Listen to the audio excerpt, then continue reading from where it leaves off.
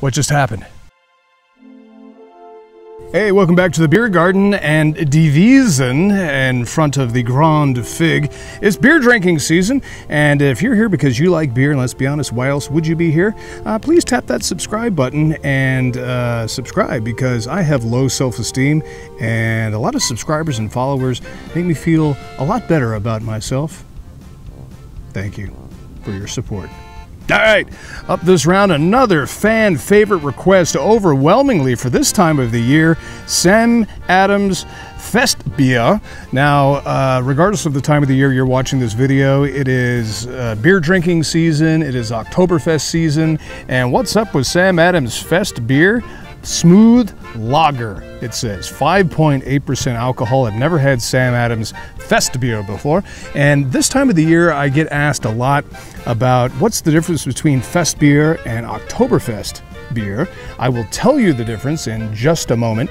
But to be honest, with other Festbiers that I've had and Oktoberfest beers, I do prefer the Oktoberfest over the Festbier. Not that the Festbier is bad, but I do prefer the Oktoberfest beer. Okay, and once again, since Sam Adams is an overwhelming request from my viewers, you like to see me suffer, because you know me and my track record with Sam Adams. I must be slightly allergic to Sam Adams, because every time I drink it, my ears get red, I get hot, and I feel weird. And not only is Sam Adams brewed in Boston, but it's brewed in Cincinnati, Ohio, and Beiningsville, Pennsylvania.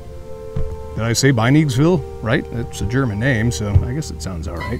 Coming up at the end of this video, I'm going to rank Sam Adams Festbier out of 5 stars. How good a Festbier is Sam Adams Festbier? That's coming up at the end of this video. All right, let's pop the top and see what we got. All right, we have a proper pop-off top. And once again, let's say hello to the sold-out Beer Snob's Cheap Brew Review pint glass, to be capped off nicely with the Royal Bavarian beer glass decal, keeping the bugs and leaves out of my beer glass right there. It's time for the pour. Never touching the bottle to the glass as you're pouring. That is good beer etiquette. You never want to touch the glass or the bottle to the glass or the glass to the bottle. All right, okay, right off the top, I'm noticing that soapy, bubbly, frothy macro head. Decent color, okay. When it comes to a Festbier, it is technically a lager, but a slightly darker lager. Sam Adams nailed it on the color. What's the difference between a Festbier and an Oktoberfest beer? Well, an Oktoberfest beer, they're both German styles of beer. Oktoberfest beer is a Märzen style beer, or a Marzen style, as some Americans say. It's a little darker, more malty, more sweet. Your alcohol volume is usually mid-5s to near 6. A Festbier is more of what they serve at the actual Bavarian Oktoberfest in Munich. They started serving Festbiers back in the 80s, I think it was.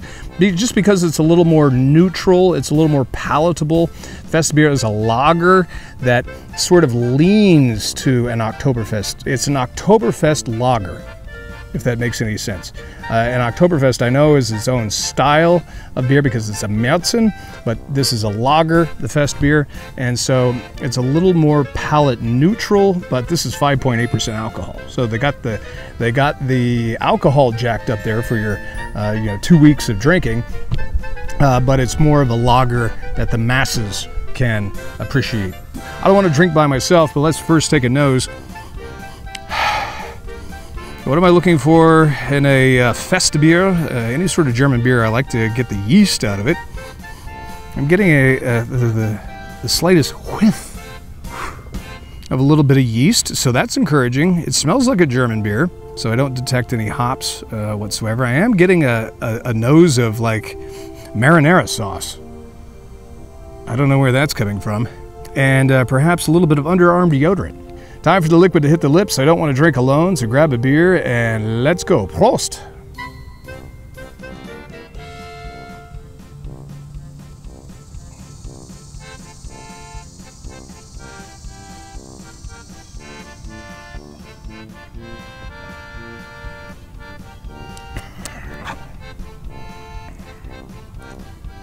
I had to get it in the sweater weather 12-pack,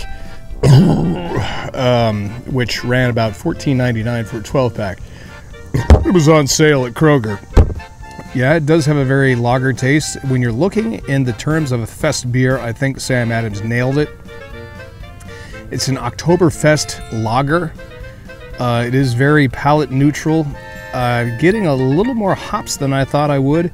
I'm expecting malt because I like Oktoberfest beers, but it is pretty low on malt, which it should be. It's a Festbier. Style-wise, I think Sam Adams nailed it. Really wasn't that bad. 5.8% alcohol. You don't taste the 5.8%. It tastes more like about a 4.2. If you like a middle-of-the-road lager, you got that. So if you're looking for something a little different for the fall season, I'd say, yeah, you might want to check out the Sam Adams Festbier. Rating this as a Festbier, because that's what it is, out of 5 stars, where am I going to rate Sam Adams Festbier Smooth Lager? And again, this is one of those ones where I'm not going to choose a number. I'm going to wait for a number to come to me. I'm going to wait for that number to come to me. And that number for the Sam Adams Festbier is, out of 5 stars, a 4.07 out of 5 stars. What just happened? Did I just like a Sam Adams beer? Hey, thanks for sticking around. If you hadn't tapped subscribe by now, we would love it if you would. The more, the merrier. Join our group on Facebook, TikTok, Twitter, Instagram, all those things. We're there. Comments down below. What beers would you like to watch me review? I'd love to hear your comments, concerns, questions. In the meantime, it's a beautiful day here in the beer garden with the ever-changing light source in Die Wiesn. Grab yourself a beer. You drink that beer. Prost!